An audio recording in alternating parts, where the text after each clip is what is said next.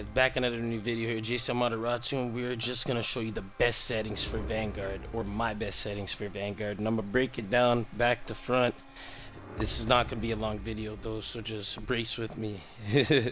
Okay, so guys, so pretty much what I got on mine is a 6-6 sensitivity, guys. 6 horizontal, 6 vertical. Normally people have it more lower, you have it more higher if you're a sniper type. Let's get to the other stuff that we have on this thing. We also got the aim response curve type on linear, guys. There's differences between it. There's dynamic, standard, linear. I've been using linear for at least 4 years, so it's been working amazing. You've seen the nukes, so that's pretty much how we got that. Let's just check everything from down and up, guys. Okay, so let me tell you about the dead zone. So if you have stick drift and stuff like that for your controller, guys, you could just tweak with the dead zones and it'll fix your stick drift. But let's move on to the gameplay. You gotta have the assist on. You have to have target assist on, guys, trust me.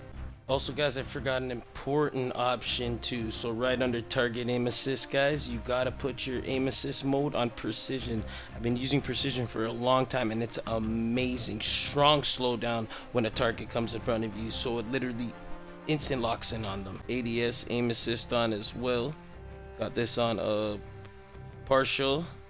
Got automatic tactical sprint, guys. I'm telling you, with automatic tactical sprint, you burst off instantly, guys. There's no slowing down. It's an instant sprint, and honestly, I don't stay back. I sprint. So most pro players sprint out too. So automatic tactical sprint's good. And guys, if your controller's messed up, like clicking down and running, if it's messed up, automatic tactical sprints fixes it. Because my controller's running's been messed up for like 2 years, and literally it fixed it. Slide behavior type, put that on tap, guys. It's way better. Some stuff you need hold, some stuff you need tap, like aiming in, stuff like that, you need to hold it in, right? But if you got a slide, you want to put that on tap. Switch it up to the graphics, guys. Okay, so field of view, let's break down the field of view, guys. Okay, got it on affected, but other than that, guys, I have my field of view on an 80. I keep it on default, which is the basic 80, guys. Honestly, I did not change it at all. It says 60 there, but that's way lower, and you'll never want it to be 60, guys.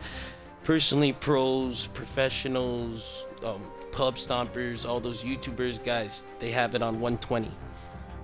So tweak with it from 100 to 120, guys, honestly. Unless you're like me and you keep it original COD, like you didn't even want to mess up your original COD play, you would literally put it on 80. Because I have it on 80. I have 175 nukes, 176 nukes, and I have it on 80, basic. I'm gonna make another video, guys, also for the Elite controller, the best settings on the Elite controller and make you play better if you have Elite Series 2, but other than that, no. Okay, let's break it down, guys. Also, the best settings on demand texture stream, guys, turn that off. That will make you lag. That's why a lot of people have that packet burst, guys. You will want that off of your thing. I normally, too, guys, on the volume, it's too loud in the game. I can't focus, can't hear my party, can't hear my people that I'm playing with, so tweak it down, guys. Got master volume on 65, music 40, dialogue 55, and sound 40, and I'm telling you, it's perfect. It's amazing. Audio mix, guys, I have it on home theater. It's actually amazing. It's like, because your headset's in your ears, so it's like a home theater in your ears, okay? So, perfect like that. Break down to the keyboard and mouse, guys. So we don't use keyboard and mouse, right? But if you're using keyboard and mouse, this will literally how you fix your sensitivity for it. For multiplayer, every single option for the mouse and the keyboard, guys. But honestly, I use a controller. I know a lot of people that use a controller also, even on PC, so it doesn't even matter. Brightness, guys, I really don't have to say. It's on your preference. The brightness, safe zone, safe areas, also on your preference, guys.